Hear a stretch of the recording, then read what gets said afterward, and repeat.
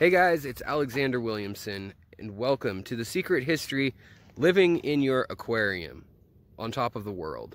So here we are at a very high up elevation, one of the highest roads in Washington State on the Canadian border. And we are up by Mount Shuckson. That's what that beauty is next to my head. But I have a question for y'all, and that is, how do fish get 5, 6, 7, 8, 9,000 feet up into alpine lakes? Is it natural? So we're going to look into that in this episode and more. So follow me and we're going to explore that thought. Alright guys, so we're back in the fish room, back down near sea level. And let's talk about the population of those alpine lakes and just basically the mechanics of how these things unfold. So I have some quick demonstrations that I want to show you, and then we'll talk about the three main ways that fish reach these really remote areas. And there can be remote areas reached, such as like Hawaii, you know, when you have freshwater fish living there. That's really a different video that we should discuss it in, and that's because of essentially a very long evolutionary process of saltwater fish becoming freshwater fish and moving inland over time. So we'll talk about that another time. But right now, I want you to take a look at these angelfish eggs. They're stuck to the glass, and the parents are tending them. These are cichlids, obviously, but they're very sticky, these eggs, at this age. And depending on the fish, it could be 3 days, like with the Corydora, or it could be up to a few weeks, you know, with rice fish or other fish before these eggs hatch. And so you can see that they're stuck to the glass, and even when they hatch, they have little heads that are sticky, and they have yolk sacs that they can survive for 5 days without food. Now, they still need to be in water or wet. Usually would be the case, but there are some fish like pupfish or killifish that they lay their eggs, and their eggs actually have water inside, and they don't let water out of the membrane of the egg. But so keep this image in mind and pretend I'm a bird and I've come to a lowland lake and I'm digging around hunting fish. I'm hunting fish. There's snails here. There's whatever's going on. There's bettas hiding in the power filter, power head. That's a weird spot, betta. But when I put my hand in, you see things like duckweed and just this other stuff gets stuck to it. Well, birds and other animals, including bears, beavers, you name it, they're gonna be walking through water and puddles and creeks, and there is the chance that they can get the eggs stuck to them. So that is the least common way, and scientifically it's really hard to prove that, and we kind of call that life rafting. The same theory is thought to be true of kind of animals floating out from the mainland to islands on fallen logs or in, you know, because of tsunamis. Well, this is because of birds, but we do know that some fish, like pupfish, killifish, are able to have their eggs actually consumed, because some birds do a terrible job at digesting nutrients, which is good for a lot of things like snails and parasites, but and seeds too. But some of these birds will then fly up into the mountainous lakes or very far inland lakes that don't have any other way to reach supplies of fish. And then, in theory, the eggs would be on them, and it only takes a few to lay them. Now, there's also species of fish that can change gender and that can kind of self-reproduce, or with very small numbers, they can reproduce without inbreeding being a problem. We've talked about that in other videos. But so that's one way, and that's one theory about how sometimes fish get way up into remote lakes. I just wanted to kind of show you how easy it is to stick to your hand. You guys probably know if you've had duckweed or elodia or anything like that, salvinia. And the next and more probable way that we're going to say that fish get into these lakes, and this is more talking about inland lakes and things, is giant floods. So back during the glaciation of the world, which has happened many, many times, especially over millions of years, the weight of the glaciers actually push down the entire continent of North America, Europe, and Eurasia, Russia, and pushed down a lot of the elevation. And since the glaciers melted, that elevation has actually returned. In some cases, hundreds of feet it's rebounded. And caused fault lines where you already have existing tectonic movement going from side to side, sort of subducting, going under one plate, and then also where it hits, where two plates collide, like the San Andreas Fault in the San Andreas Mountains outside of LA, or for that matter around the rim, the Pacific Rim, where we live here in Japan.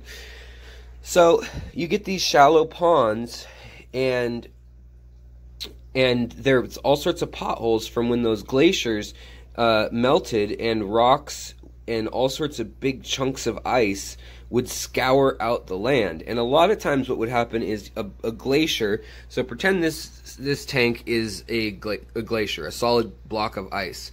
Well, if it melts in the sun, you're going to get water here. It's going to melt, and it's also going to melt from the sides, but it's going to melt there. And a lot of times the glaciers would be stuck between mountains. And so you've got this lake, and sometimes, like during an event known as the Missoula flood, there was a lake that went way up into Canada that was the size of Lake Superior probably, and it broke free, and 600 to 800 feet tall of water rushed across Idaho, Washington, a little bit of Oregon, and that's how we have our Badlands. Not that the Dakota's Badlands, but that we have an area called the Badlands or the Scablands, also known as the Potholes. Well, there's all these lakes there, and it's thought that the Missoula flood probably washed over those areas. They're currently desert. Like today, they're probably 110 degrees, and I'm not exaggerating. It's very warm in eastern Washington. If you haven't lived up here, people are surprised to hear that the eastern side of the state is a very hot desert in the center, but it is. It gets 115, 117 degrees on the very hot days in the summer. So fish made it from lakes all the way up in Canada down there. Now these glaciers, they move with gravity. They push down on the plates, on the earth, and they actually slide as they push down. And so they slide with the tectonic movements of the plate tectonics that now we know is how the world evolved and shaped. Now, there is another form of speciation that we see, and we know this because of fossils, and this isn't usually the case with freshwater fish, but it can be, and it happens in places like Lake Baikal in Russia.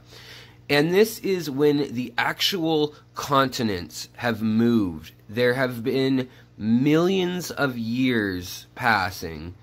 And in the case of Lake Baikal, they know at least 34 million years is confirmed. They assume 50 million years in Russia, the deepest lake in the world.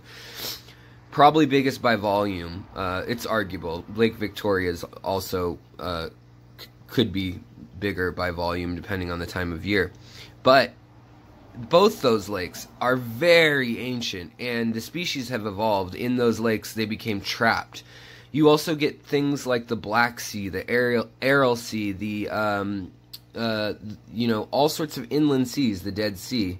Many of them become too salty for a fish after a while, but others become landlocked, and then you get these trapped populations of once saltwater fish, and the salt starts to come out of the water essentially over time, and as things shift and as it settles, especially if it's a deep area. And the opposite can also happen. It can become more salty if evaporation happens and there's no way for the salt to leave through underwater springs and faults and cracks that kind of filter the groundwater in the lake. So I just wanted you guys to think about that, that it could also be something that took a long time. But if we're talking about little fish like in our aquariums, it could be that, but it's more than likely a quicker process.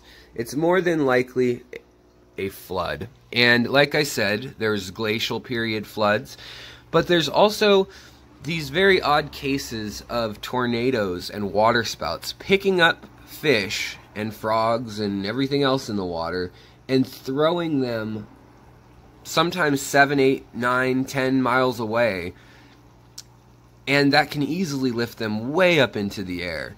And yes, fish, a lot of them are rugged enough, like a rice fish here. They'd have no problem surviving in a cloud as long as they didn't freeze up too high. And so it's just, that's another way that fish get tossed around. So in the Midwest, where there's tornadoes and things, it's not, I mean, it wouldn't be out of the question to think that there have been some tornadoes over thousands of years that picked up, you know, little perch and other fish and dropped them and incrementally, you know, populated over time. Now, the other thing that happened in the Midwest and in Texas and Oklahoma is what we call the oxbow lake. And so oxbow lakes are when we have a river that winds all over. Let's use this tubing. And sometimes a river will wind just due to how the land is. It'll wind all the way to this. And then the river, when that happens, the river will reconnect during a flood right here. So all of a sudden, the water doesn't need to flow all through this. Water will take the most direct route. And so that water will just skip the oxbow, and then you're left with half of a circle, or even sometimes a pretty full circle, of water that's trapped. And over time, rivers migrate and shift due to flooding and due to erosion. And sometimes they shift many, many miles over thousands of years, over millions of years. They really can shift. So that's another way that fish get into remote lakes like the oxbow lakes. That's how you get the big catfish and things in these odd lakes that are sometimes pretty small. They're old river channels, or maybe there was a fork of the river that branched off and went way down this way, and maybe it formed a lake. There was no drainage for it to get out, but water and silt block that fork of the river. Or maybe there's a rock slide or a mudslide that blocks that route of the river, and the main river continues, and over here you've got all the same species that would have been in this diverse big river channel, and they're living over there. So that's another way that it happens. And the way that you guys saw those eggs stuck with the angelfish, here's some more eggs, and you can see that they are just kind of floating. They're sticky, and well, if we could get it to focus, I hope you guys saw it. But these are Medaka eggs. You can see their little eyes. See the little black eyes in them? So these ones are very close to being ready.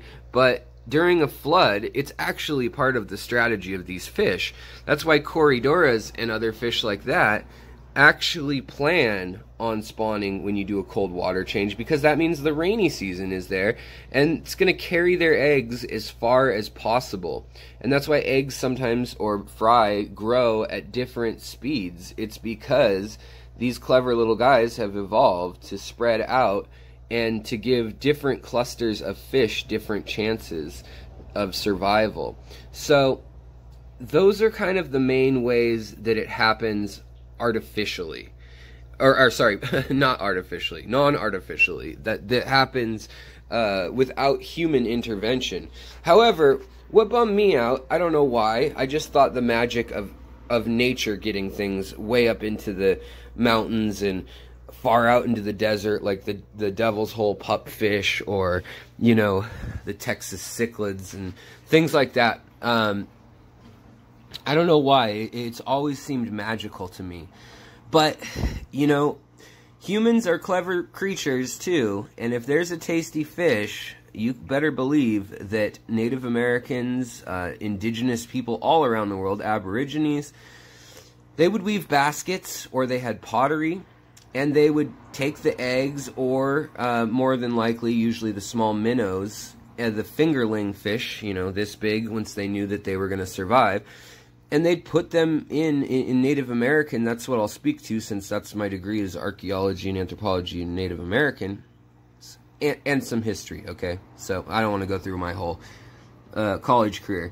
It would be inappropriate. But in any case, so you've got these fish that are being brought all over. So that's how things like whitefish and trout were brought all over the western United States, up into the foothills of the Rockies, and across the Continental Divide. So that's pretty straightforward. I'm sure you guys can imagine how that would happen. And the last way is more modern ways, where we have things like fish ladders that maybe we dam the river, but we also then remedy the problem by building fish ladders, or delivery trucks and planes, because in many places, believe it or not, especially here in Washington State, happens in Denver and Montana too, if a lake is popular, even if you can't get to it by road, what they'll do is they'll pick up trout from a hatchery, from a fishery, and they'll drop it out of a plane, just like you would a water onto a forest fire, and then you've got these little trout about this size, about the size of these Danios here, that are swimming around. And a lot of times they make it so they can't reproduce naturally. Those are called triploid trouts, like rainbow trouts they do that with a lot of times, so that if there is a native population there of other fish, if it ends up that the trout decimate something that was in the lake and they didn't know about it, you know, maybe it throws off the ecosystem, that they'll be caught or they'll die within a generation. And they'll try that a few times before they decide to put fish that can reproduce in there. But also, as early as the 1860s and 70s, it was very common for American explorers to take these fish, little fingerling trouts, and to put them in lakes all over the place. So that's the other way that they get from pond to pond, especially as homesteaders moved across the west along the Oregon Trail and other trails that formed after it. And then later trains and planes and automobiles, obviously. It gets easier. We've got dump trucks that you'd carry milk or gasoline by hundreds of gallons that we put fish in, and we just pump them out into the lakes. And that's for recreational fishing usually. But, you know, there's also bycatch sometimes with fish ladders and things where they're picking up whatever has gone into the pen that has swam there. And then the last way that fish get to remote places, I wish I had some footage of it, because we will go out there this year. The channel hasn't done it yet, but we're going to go look at some salmon and watch them spawn, because it's magnificent the way they jump. They can jump, you know, they'll jump out of the water onto a rock and then flip around just hopelessly. Like, many die, but some will make it from the rock, and then they'll jump and they'll flex, they'll curve and go they'll be bent like a Pringle, and then they inverse and it flips them. And this is the way how African killifish also move. And this is one of the ways that they move across land. You've also got things like mud skippers, but the determination of these fish to survive, to seek water, to go upstream, or to keep going and just survive is just incredible. And so that's another way that we should definitely mention, is that some fish are just hellbound to get where they want to go. And if that means climbing a waterfall, by golly gosh darn they will. So I hope you guys enjoyed this little video. It's something that's always been kind of a quirk that's fascinated me. Here's some more cories, the ones who spread their eggs when they think it's flooding. I got these guys to hatch by faking the wet season. I've got a whole video on that if you want to spawn cories or rice fish, or if you want to spawn like bettas, like this one here. All this and more, all the interesting ways that fish multiply and survive. Also below there'll be links to some of the fish you've seen here if you want to buy some, or the snails. And there is also information and some of the gear that I use if you guys are wondering, like, oh, I need a good air filter or whatever. That's always in the description too, through the affiliate links if you'd like to check that out. So thank you so much for watching, and I will talk to you guys next time. Take care of your critters, yourself, and of course take care of your fish and plants, and they will take care of you in return, and it all gets easier. So I will talk to you guys later. Have a great day, and I'll see you next time.